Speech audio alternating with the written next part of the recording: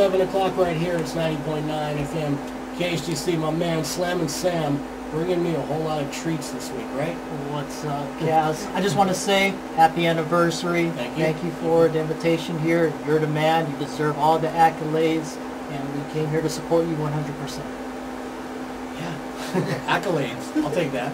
I'll take that. So you're down here. I mean, let's cut to the chase. You're not here for the anniversary show. You got a new artist here, ladysage, who's kind of like laying in the background there. Will come up to the mic and take part in this conversation here.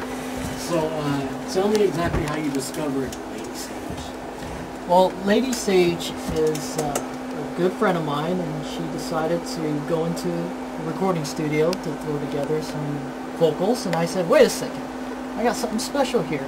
And that's how I started the new album, with having that motivation and saying, hey, we're going to roll with this, and it's going to be her plus a whole other big staple of artists that are going to be involved with this whole album. And we're very excited. Now let me ask you something, this could come out of left field now. But sure, go ahead. Okay. Now, if she was 5'4", 215 pounds, would you still have that same inspiration? Yes. Okay. I have no discrimination. As you can tell, there was no hesitation at all with that answer. It's all about the voice. I'm just saying, because every singer I see you with is very attractive. Well, that's just pure luck. That's just, I mean, sometimes you win the lottery, sometimes you don't. That's just the way it goes. But yeah. I guess I gotta play something other than scratch offs. Oh man, you gotta play online poker, man. That's where it's at. Oh man, no man. So ladysage, tell me exactly your perspective, or your, I guess, how you saw it, the way it came together. We heard Sam's version. How did it work for you?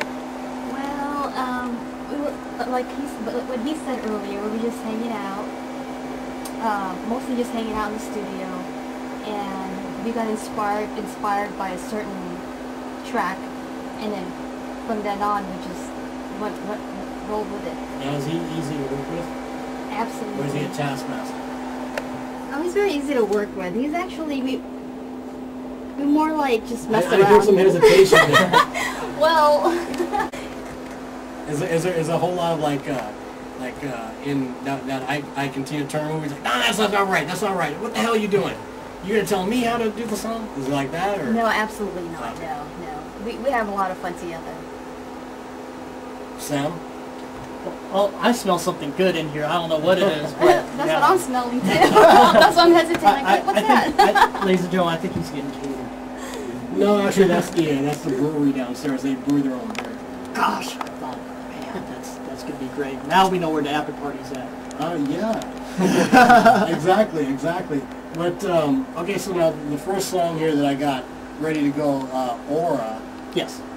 I mean, what's the story behind this? Well, like ladysage was saying, it was just a concept that we threw together in the studio, and it's just basically a dance track.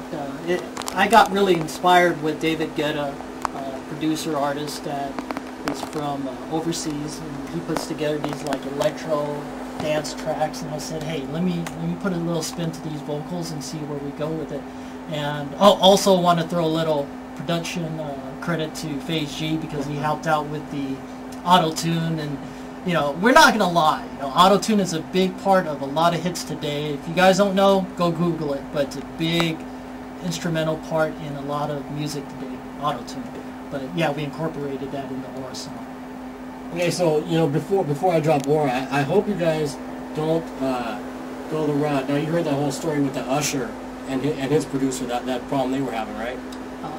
Well, you could. Okay, let me fill you in here. Okay, so Usher had this song, something about in the club or something, right? Yeah. Okay, so he pays his producer like $100 grand to make the song. Mm-hmm. Comes to find out after the song's already out and he's paid the guy the money, comes to find out that all the samples and all the percussion and everything and the loop and everything was just something that producer took from GarageBand on iTunes or Apple. Right. Oh, it's a similar story with Timbaland. Yeah, so the guy just went in, got on his computer, took everything, basically didn't do any production, and got $100 grand. Wow. So don't be doing any of that. Do some work. Man, I'm in big trouble then. Big trouble. Yes. Yeah, you better not be sampled from video games. Nintendo will come after you, man. Hey man, Donkey Kong, here we come. Wow. Sega? Yeah. Anyway, so this is Aura, this is Slammin Sam featuring Lady Sage. And this is actually the remix with featuring Charisma, so this is totally new. Check it out. There you go, right here, 90.9 KHDC.